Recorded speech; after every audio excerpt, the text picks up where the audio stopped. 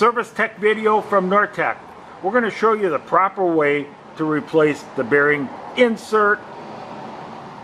Okay, here's the housing with the bearing insert in there already. First off, we're going to take the collar off. That's just simply removing it from the assembly. Okay, now we've already got the bearing removed from the housing, and we're going to show you the proper way of installing it. First, we're going to explain the insert. The insert has a stake pocket here. Not all bearing inserts will have that.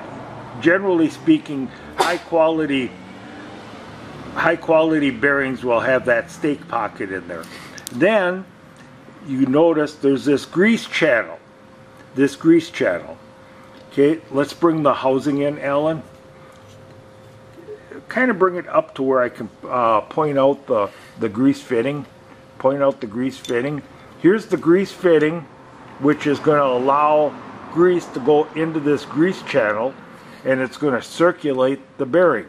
So when you put a shot of grease in there, it's going to go through this grease channel, and then it's going to find its way to the grease hole. I don't know if you can see it on the video. Can you point to this grease hole? There's a little grease hole in there, and what that grease will be forced into the bearing then.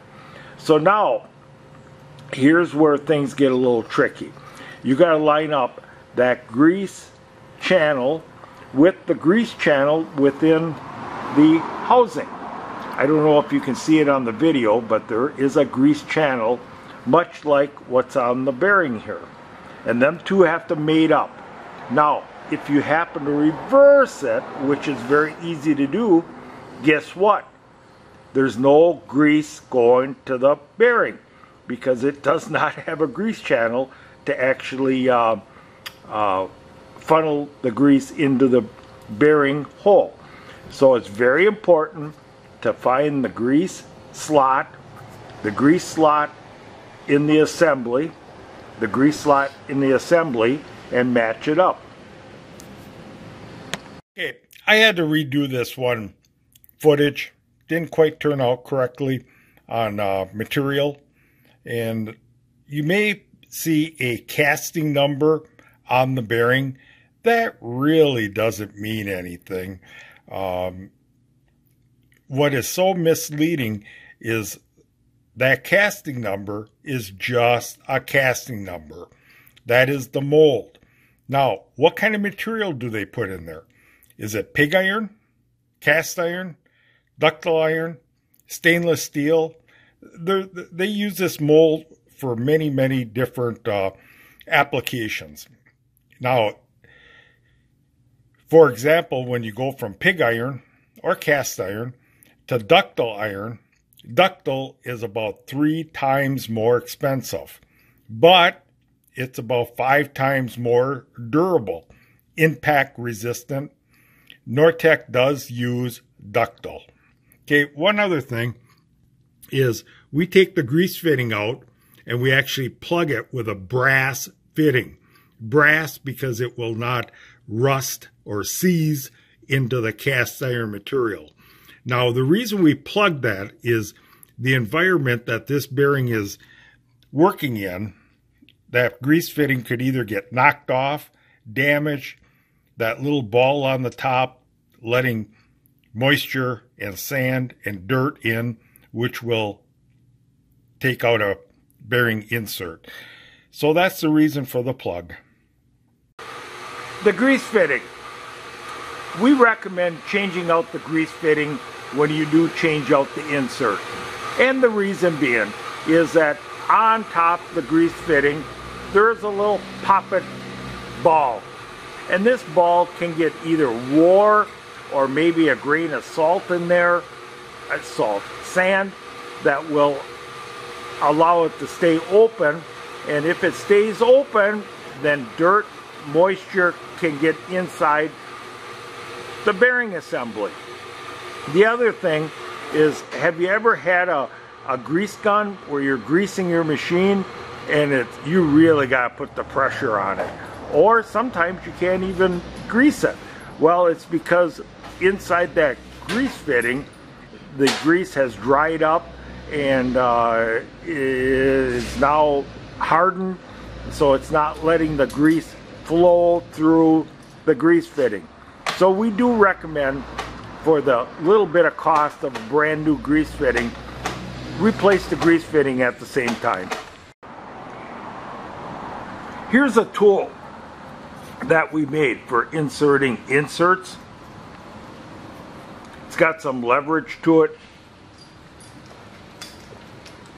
It's not the exact size, but at least it will give us leverage to put into the bearing insert. You'll see that once we start inserting it. Now, you necessarily just a pipe, just a regular pipe. That's all you need. In fact, hardwood, anything that is somewhat close to the diameter of the bearing insert will work. Okay, now we're going to insert the bearing into the housing.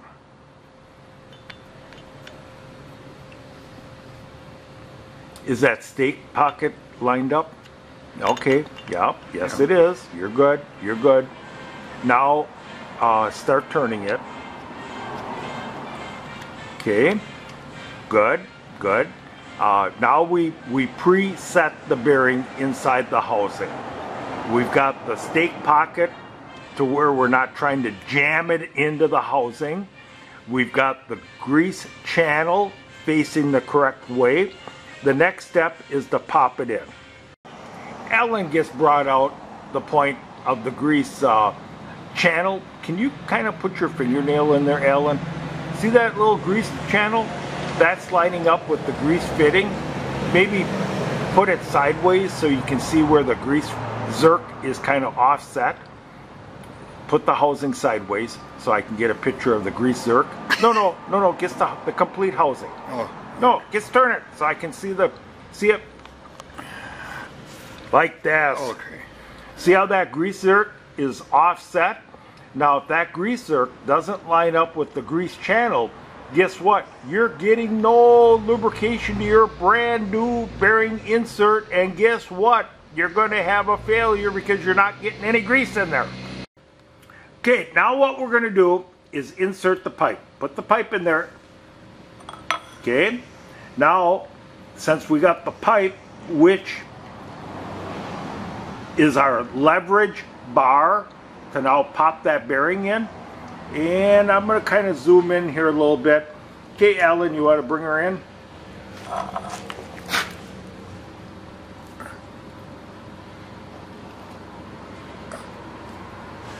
Perfect. There you go. Insert the bearing. It's now you want to make sure that it's centered. Take a good look of it. You want to take it out of the vise, Alan.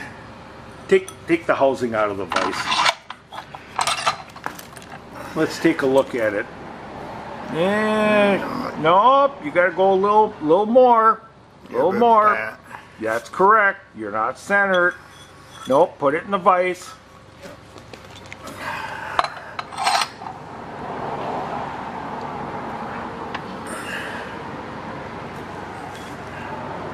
Okay, bring it up a little bit.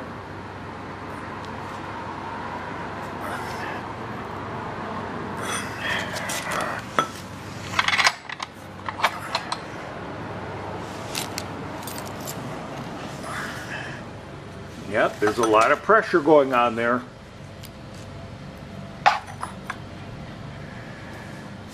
Yeah, you popped it out, but come down.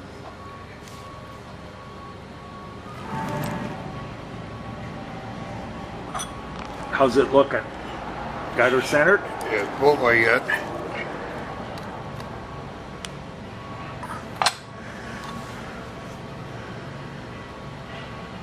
Yeah, that here, bring it over here. That looks good. That looks good. Now you got it centered in there. The grease channel's going the correct way. The stake pocket for rotation of the bearing so it doesn't spin within the housing. You can kind of see it peeking in there a little bit. Now, if you try taking that stake and putting it down here, you're going to jam that into the housing. You're going to have one heck of a time. So make sure that your stake pocket is on the side. And typically, a little footnote here: not all bearings have that stake pocket. You typically find it on your more high quality bearings. In fact, a little bit more information on the bearing.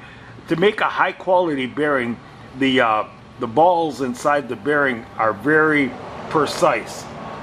They spend more money on getting quality, and then also there's a cage inside there, so each one of those balls are held in with a cage, and that will, as wear is starting to occur, this cage will hold the ball bearings so they don't jump each other to jam up a bearing.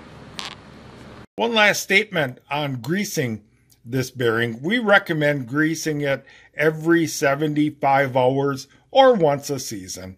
Now, in this particular application, you would have to remove the plug and insert a grease fitting. Then give it 2 shots of grease. Only 2. This is a triple lip sealed bearing. If you go more than 2, your chances are you're going to blow out the seals, and you certainly don't want to do that. So 2 shots of grease every 75 hours or once a year.